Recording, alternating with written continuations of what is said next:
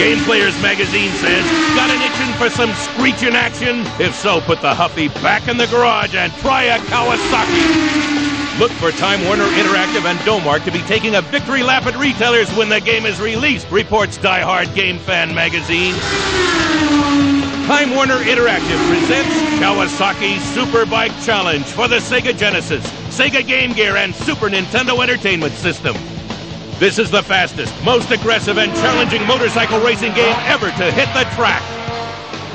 The Sega Genesis and Super Nintendo versions include 15 different circuits to choose from, including the punishing Suzuka 8-hour endurance race, tire wear and pit stops, hairpin turns, changing weather conditions that actually affect bike performance,